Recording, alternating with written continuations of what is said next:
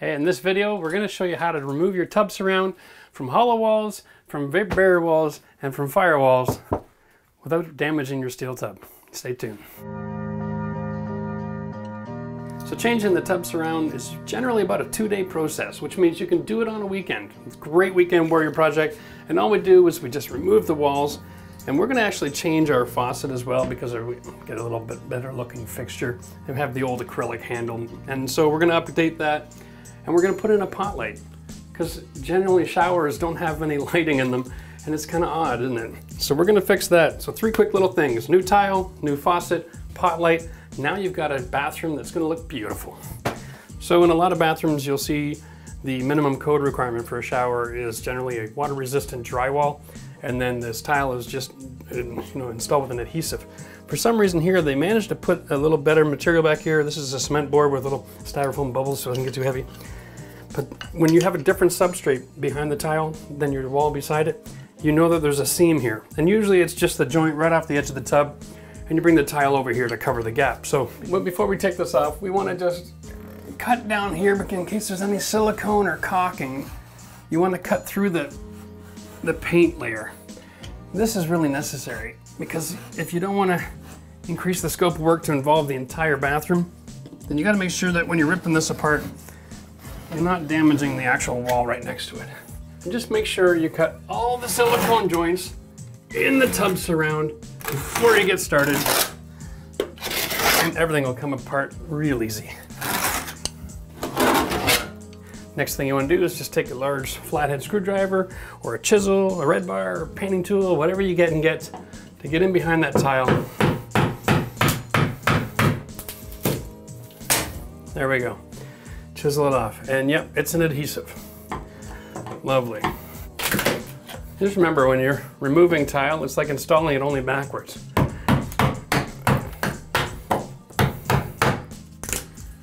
there's our joint tape right there.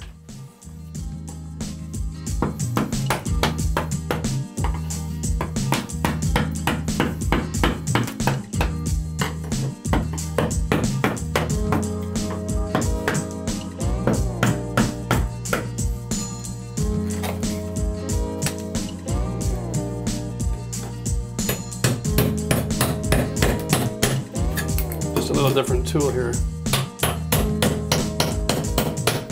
So the point of taking my time here is I'm going to be having this decorative box. I'm keeping this here. When you're moving, you don't want to create a whole lot of scope of work. You don't want a massive renovation. You just want to dress it up, right? We're putting some lipstick on the pig as it is. So my tile line needs to finish about the same spot right here off this corner, or it's going to look stupid. So what I have to do is make sure I don't damage the wall so I can bring my tile line right up to this caulking joint. So that's why you got to be a little bit careful here so that you can control exactly what the scope of work is. So you might lose a few minutes here, but it'll save you a couple of days of fussing around, mudding and painting and all that sort of thing. Remember, the point here is to add value to your house without adding a lot of extra work. Now we've found our joint. Here's our cement board, and there's my joint. That's where it makes the transition from cement board to drywall. And the reason you want to find this when you're doing your removal is because they framed this bathroom to join up here. If you just start taking a hammer to this and ripping it out, you don't find that joint. Now you've also got to add the step of going to the hardware store and picking up the dimensional lumber and putting more framing into your wall. But if you just take the time to find out what it is that they were doing when they built it, now we can back it up to here. So when I'm smashing things out now to remove the wall, I know I'm going to go to this point only. So I'm just going to back this tile up until it's not on the drywall anymore, and then we'll be able to rip this wall off in just 2 easy steps. So in a previous video, we had a technique where we just take the hammer, and now that we can see the plumbing, we know where the lines are, we just smash through the wall here. And that gives us the ability to just shake it up a little bit, open it like a door, right? Problem here, this tub is not getting changed out. And we don't want to open this like a door and put a bunch of scratch grooves into the surface of the tub. So what you need to understand is we have this opportunity here because the tub comes with its integrated tile flange. Okay, so basically it's molded across and then back up. and the wallboard comes down to that flange, about 1 inch off the tub. So what we're going to do is we're going to intentionally break through the tile at the bottom, okay, where that tile flange is, and then just remove these little bits. This gives us the ability to do this under control. There we are. Now, generally speaking, the enamel on the tub is pretty durable stuff, but I'm not going to take anything for granted and assume that the tile guy actually has a space between the tile and the tub. So, here we go. Well, typical, you know, I mean, we've got a steel clip holding in the steel tub, but the steel clip isn't galvanized, so as soon as the water gets to it, it starts to rot away. So now that's all just rusting out. So now that we have that part done, we're back to the old process again. We're smashing this out. I got stud here, nothing there. And remember, we're just breaking this down into easy to handle sizes, okay, so we can take it out in panels.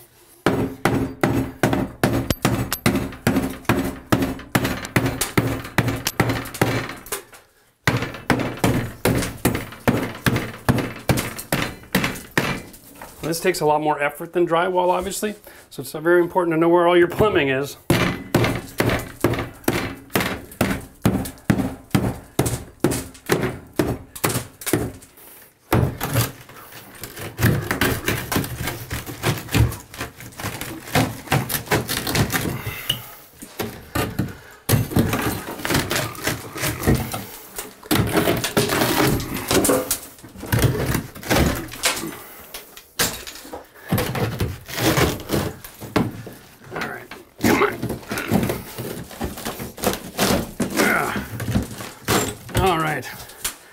Well, that takes a little bit more effort, but still rather take out large pieces like this to the garbage than little chunks. If you can locate the nails. So holding this board in, pull them out first. You'll save yourself a lot of aggravation.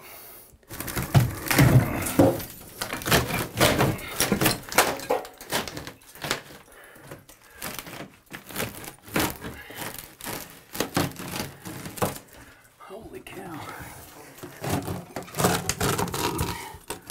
All right.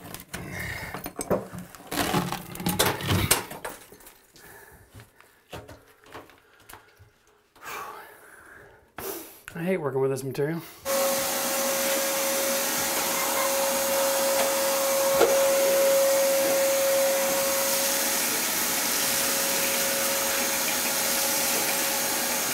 Okay, so if you live in a semi-detached home or a row house, you're going to run into this problem. That is, a lot of the times these bathrooms are built on an adjoining wall. Now we can see in the corner here, we have a layer of drywall behind our cement board. And what that is that's a fire-rated drywall. It'll be 5/8 type X fire code. And this is required so that there's an extra long time before a fire can burn from one unit to the next. It's a safety measure. It's part of the building code for a long time. So if you have one of these situations, you're probably going to have to remove this wall without damaging the fire-rated drywall. If you damage that drywall, then you should replace it and then tape the joints again. That takes a lot of extra time and energy, so we're going to do a little removal here without messing up that drywall, hopefully. And we want to pull off the entire row of tile. Unfortunately, there's really no fast way around this.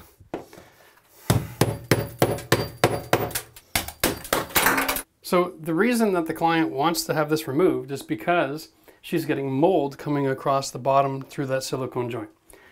And generally when you start seeing mold showing up in your silicone, it means that the water damage has gone to a point where you can't manage it anymore and you've got to change it over. So here's the joke. We have a cement board with a tile. Where's the mold coming from? Because it needs a food source. Water and wood alone won't make that mold travel all the way through. But now we know that there's a drywall in behind it. So now we know that the water is transferring past the cement board and into that drywall because the drywall acts like a sponge. which is why when you build a shower and you put cement board up, it's not enough on its own for waterproofing. It just slows the process down. It doesn't keep it from happening. So I'm not even sure what the condition of that fire rated drywall is going to be in when we get there. Hooray! So the property of this cement board is very similar to drywall in its construction and design. There's a mesh on the front instead of paper, and then there's this interior fill, okay, which is cement and styrofoam bubbles, just so it doesn't get too heavy. And then on the other side again is another mesh.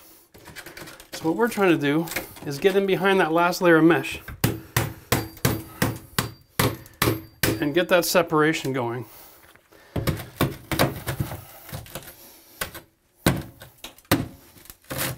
Hopefully pull it loose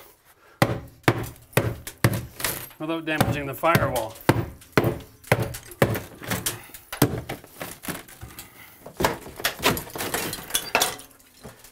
Okay, there's the first piece.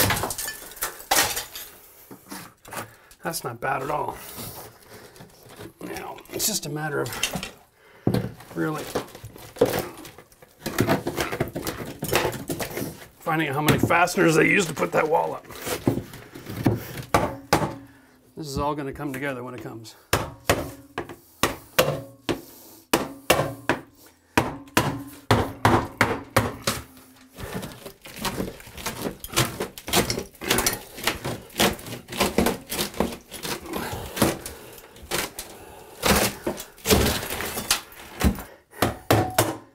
If you're lucky enough that your bathroom isn't on a shared wall, then it'll be the same process as over here. We just smash the holes through and pry it off the wood, and then you're done.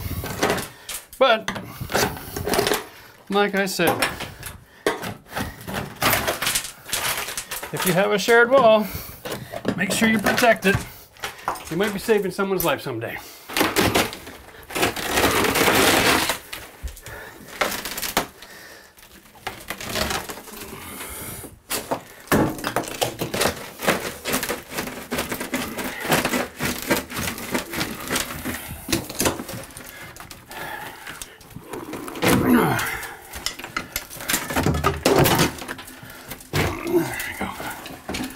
This one's going straight to the garbage.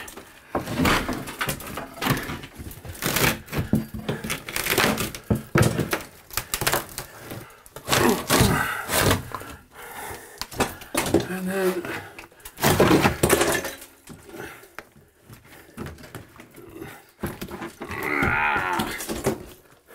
three different substrates. Empty cavity, firewall, vapor barrier. Just doesn't get any more fun, does it?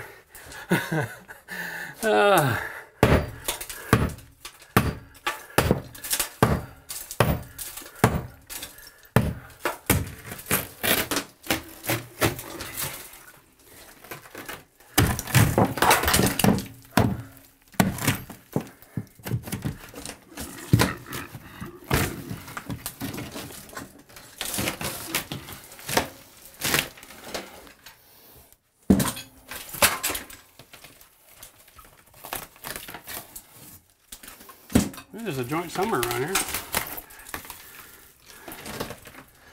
Now, this one actually is taped with paper tape right on that joint, right next to where the tile finishes. So if I don't cut that paper first, there we go. I was gonna pull all that paintwork apart, and we're right back to doing all that paintwork again. Whoa, too easy. There we go. Well, there we have it. We're all done our removal process for this shower renovation. Now remember, this kind of information today is really vital if you live in a semi-detached or in a row house, or if you're a condo dweller and you live in an apartment building. You're always going to see these fire separation walls in your bathroom. So be prepared for it and don't get too excited with the hammer. Following up after this video, I think the next video come out is going to be released about the plumbing. If you're a condo person, you're guaranteed to be copper plumbing. We're going to go through the ins and outs on how to do it. Just a copper retro with a brand new shower valve. So keep your eyes out for that video. If you like this kind of stuff, don't forget to give it a thumbs up. And if you have questions about this removal process or any of the products or tools used today, put them in the comments below. I answer those things every single day, of course, and we'll help you get through your project too. See you next time.